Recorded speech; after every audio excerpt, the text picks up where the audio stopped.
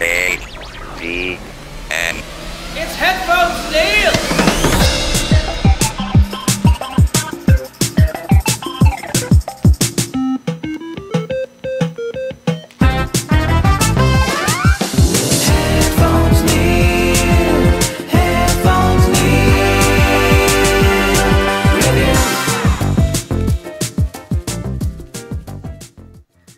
What's up, guys, and welcome back to another episode of HeadphonesNeil Reviews. I'm your host, as always, HeadphonesNeil, bringing you my reviews for this particular week. So we got a couple of different major reviews to go through, and then a couple of progress reports for a rewatch I'm doing and the current video game that I'm on. So without further ado, let's jump right into it.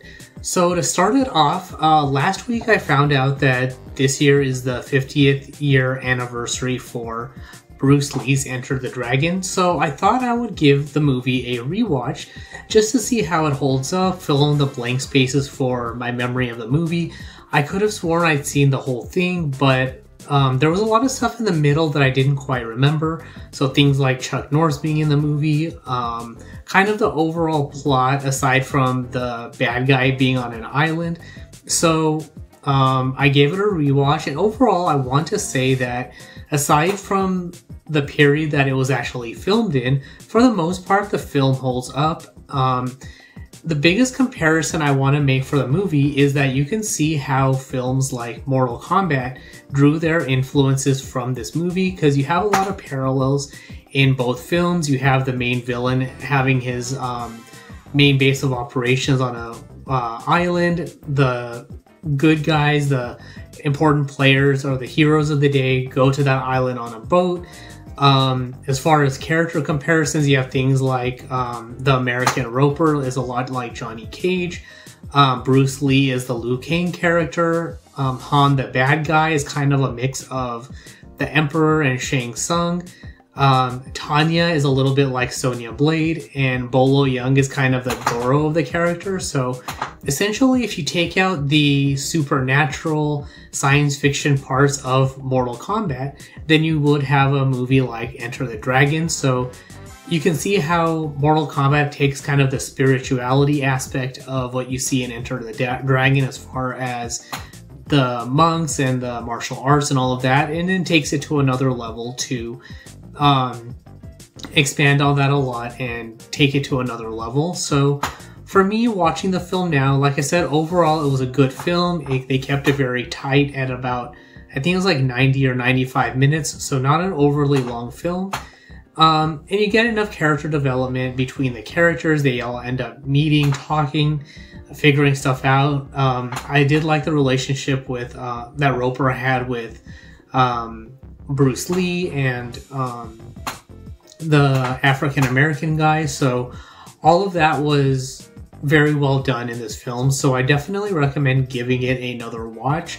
It does make me want to go back and watch a few other Bruce Lee films. I may have seen them over the years, but like in this case, some of the pieces that I do remember need to be filled in with the parts of the film that I don't remember. So part of it might just be I haven't seen the movies in a long time, but also, you know, over the years watching it, you know, with friends or on the TV edits or whatever, just pieces fall out of place and memories are lost for what I've actually seen. So overall, like I said, the movie holds up. It's worth watching. You get an early look at, or a look at Bruce Lee's martial arts abilities and all of that. So with that being said, let's jump into the highlight piece for this week, in that we finally have the season premiere for Ahsoka. So they did release episodes 1 and 2 simultaneously a day early on Tuesday, and at 6 p.m. instead of the usual midnight. So you do, especially if you're on the Pacific coast of the United States, you get the show on Tuesday instead of having to stay up until midnight. And even like vice versa for the East Coast, you don't have to wait until early the following morning in order to get to watch the show. So I kind of like that whole idea. To start it off, a lot of what we saw in the trailers was in these first 2 episodes, except for things like Thrawn walking into the room, which looked a lot like the room that Sabine was healing in, I think, or one of those rooms that we saw in this shot on Lothal. But for the most part, I thought that the first 2 episodes were really, really good. We have things like HK droids, which did not look really, very much like HK-47. So these might have been, derivatives, knockoffs. They underwent a lot of remodeling, refurbishing, and that sort of stuff. So I'm not sure exactly how they fit into stuff, or if they were, just because it's, now that we're, thousands of years later, and these are the current models versus the traditional look of, an HK-47 or HK-50 or whatever it was in Knights of the Old Republic 1 and 2.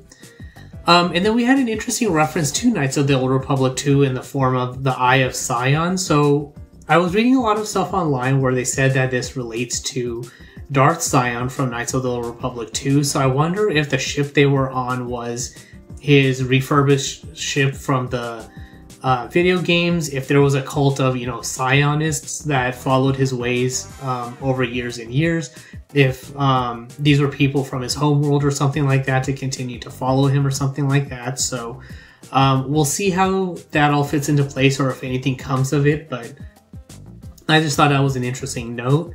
I did like the whole concept of the star map.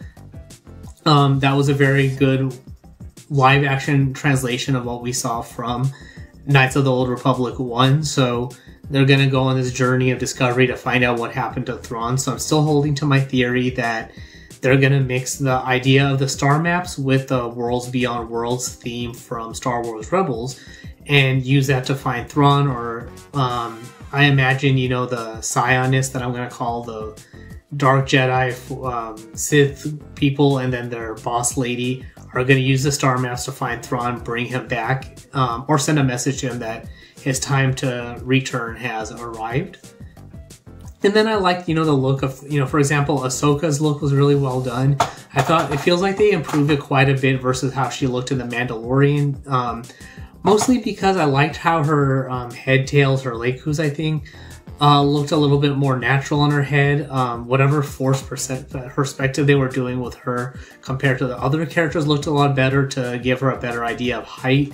Just generally speaking, because she's generally been a little bit shorter or had a smaller frame compared to other people. So in the Ahsoka show, she looked a lot better in size compared to other people, especially when looking at her in shows like the Clone Wars and Rebels. The look of Sabine kind of bothered me a little bit, but once she got into her armor, it was fine. So basically her look in episode 1 made me want to switch the actress who plays Sabine and the actress who plays Hera to switch to see if that would be a little bit better. But in the second episode, it seems like they fixed it a little bit by the time they got Sabine to put on her armor. So I think it's all good. The actresses they picked for each character are really well done. So overall, as far as visuals go on the characters, I like them very much. And then, of course, seeing Chopper in live action was a good touch. I liked the conversation with him and Hera about who moved his stuff. His general arm visuals compared to the animations in Rebels. I didn't have a question about that translation. It looked good to me. It was good to see him in live action. So, like I said, the visuals in Ahsoka seem really, really well done, where it seems like they translated that, or they learned, from things like the Cad Bane in The Mandalorian, or now I forget if it was in The Mandalorian or Boba Fett, but it seems like they learned from that point to now on improving the visuals, so all of that seemed very interesting.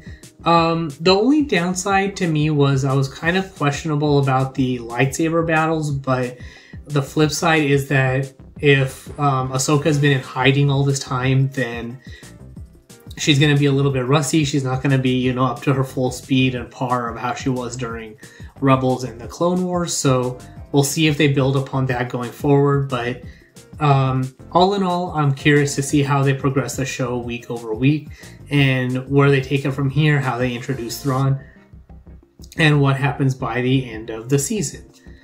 So with that being said, we'll see what happens from next week, but overall, I give it a generally positive rating, and I do enjoy watching the show.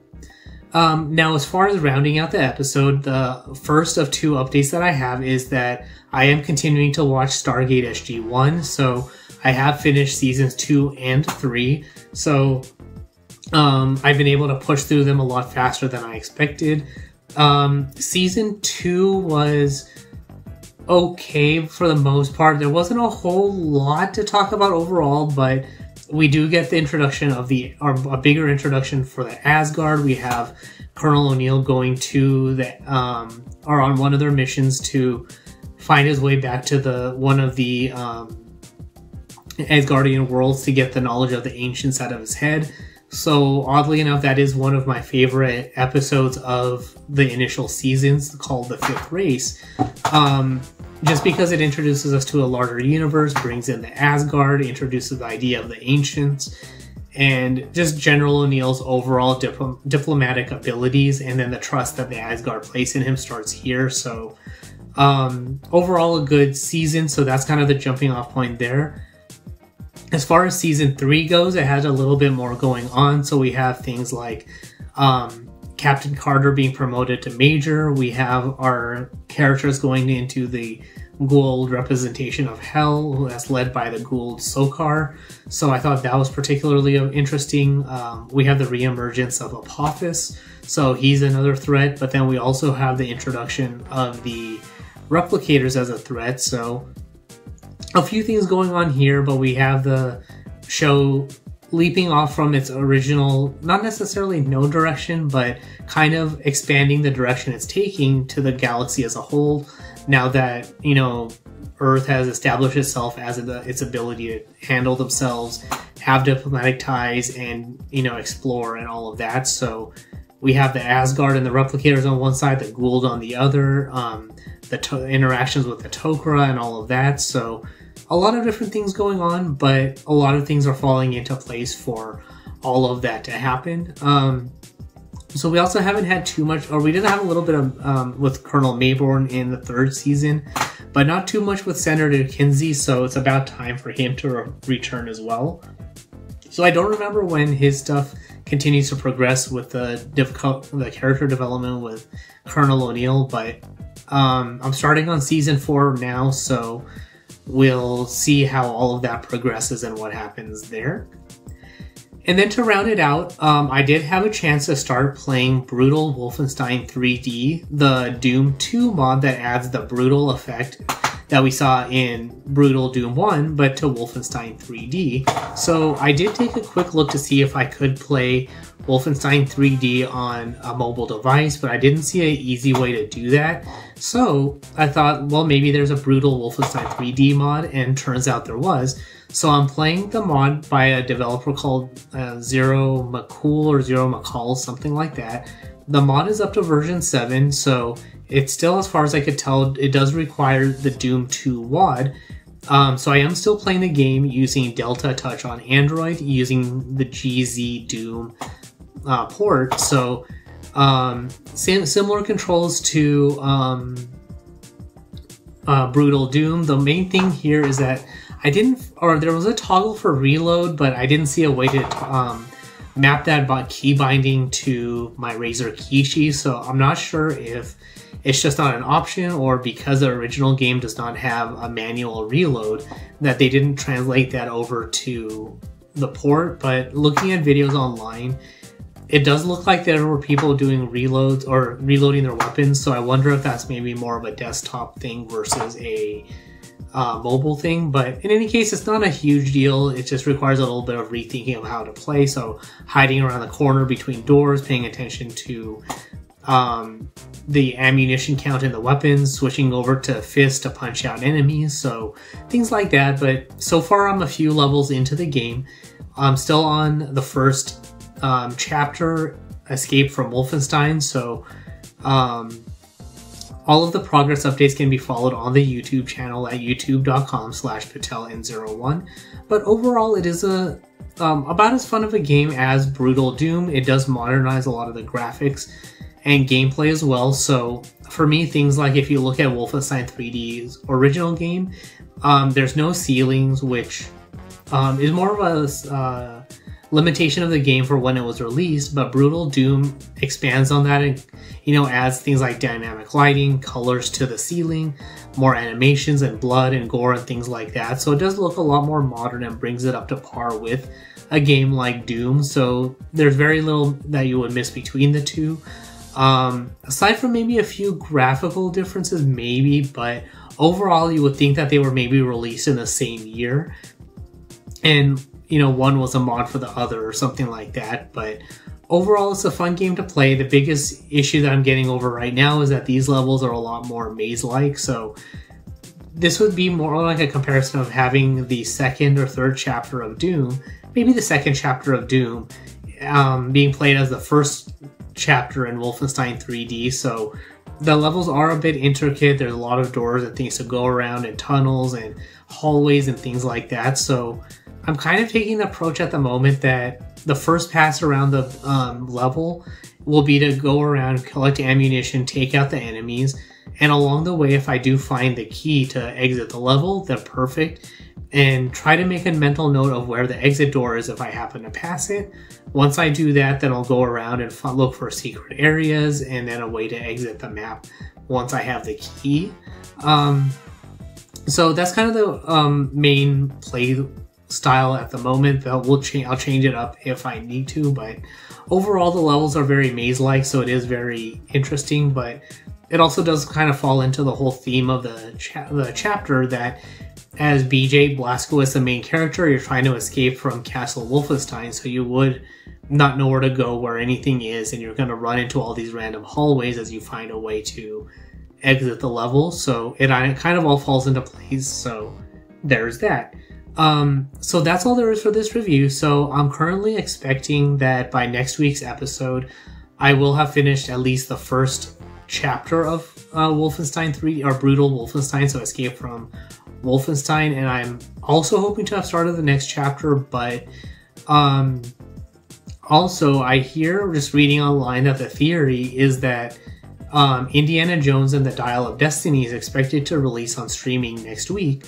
So if it does, and it's available on places like Disney Plus or available somewhere else to buy or rent, then I'm going to give that movie a watch as well and have that part of next week's review. I'm still planning on finishing the first chapter of Escape from Wolfenstein. So at least there's that, but I'll probably put a little bit of the watch through of Stargate SG-1 on hold, or watch as I have time, but mostly focus on Indiana Jones and the Dial of Destiny if it releases, but then also Ahsoka. So we'll see how it goes next week, but that's kind of the pseudo update now, depending on if Dial of Destiny releases next week or not. But that is all for this particular episode. So if you have any questions, comments, feedback, or anything like that, you can comment on the social media sites that I'm on, which are all linked at HeadphonesNeil.reviews. You can also subscribe to the show, get links to past episodes and all of that, which are also on the website. And if you want to get ad-free versions of the show, or early access to the podcast and video versions before they're released to the public, you can support the show on Patreon at patreon.com/Intel01. But that is all for this particular episode. Thanks for tuning in, and until next time.